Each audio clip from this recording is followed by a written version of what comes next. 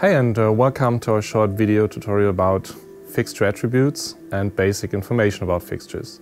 My name is Fabian Oving. I'm scientific assistant at the Hamburg University of Applied Science in the Light Lab, and together with EventElevator we would like to give you some assistance. The idea behind this video is that many people in our branch have to decide to invest in new fixtures with LED, not knowing what attributes are important to decide.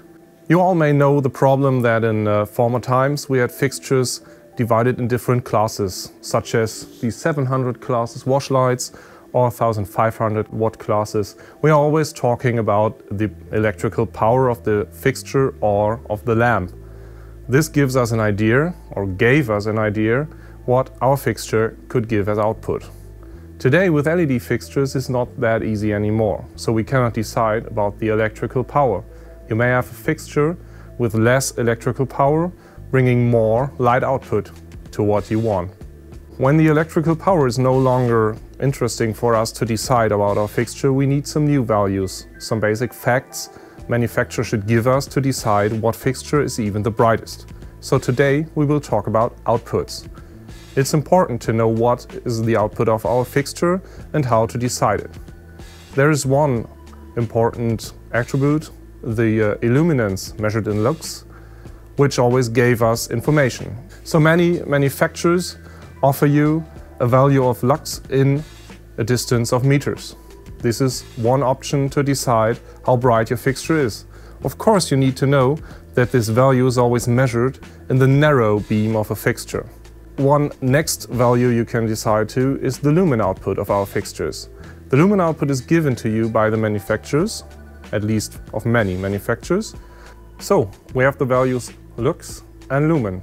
What's the difference and what brings us this as information for deciding to our fixtures? The lux is the illuminance measured in your face or even on a screen or floor where the light depends on.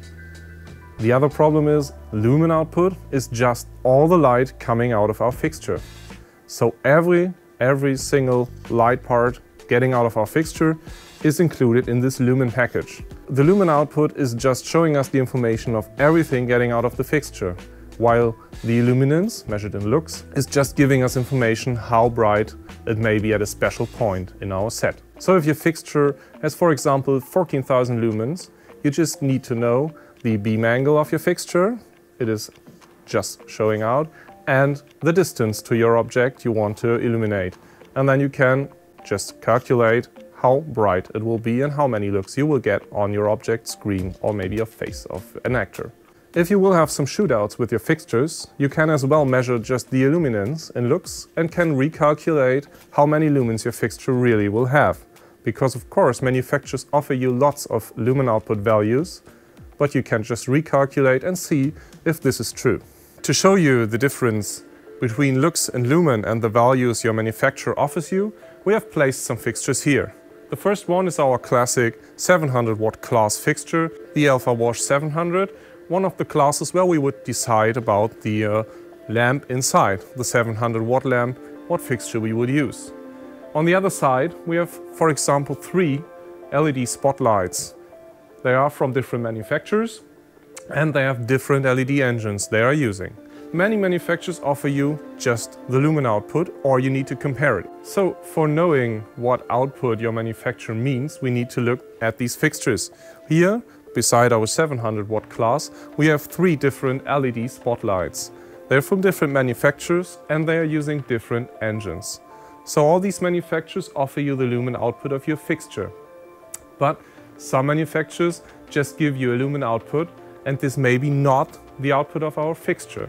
So let's just have a look inside the fixtures. All our fixtures are using LED engines at the bottom. And all these parts you know from conventional lamps or from discharge moving lights, such as gobos, color wheels, prism, frost filters, zoom, and many different things. So for example, this fixture has an LED engine producing 21,000 lumen, but in all these inner parts you get loss of lumen output, so our output of the fixture is just 14,000 lumens. Take care about that, what your manufacturer offers you, to take care that you do not talk about these lumens here, but these lumens over here. You can always recalculate this to your illuminance, to lux, to compare it to other fixtures you already know. If you want to talk about the efficiency of your fixture, it's no longer important to talk just about the electrical power, but you can compare the lumen output to the electrical power and then compare your fixtures. How many lumen per watt will your manufacturer offer you? This gives you good information about the efficiency of your fixture. So what is the key fact of this video? You can no longer decide which fixture you should take just about the electrical power or about the power of your engine inside. You need to compare the output of your fixture. This is not only for moving lights, all these facts are of course for every fixture, and you can of course compare your lumen output of a discharge fixture with the lumen output of an LED fixture.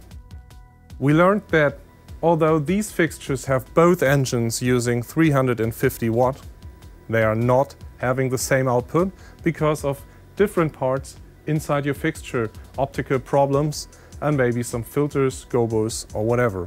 So if you want to talk about the output of your fixture, take care about the lumen output or the measured lux in a special distance with a special angle. If you want to talk about efficiency of your fixtures, you can talk about lumen per watt, so you know how many lumens you get out of less electrical power.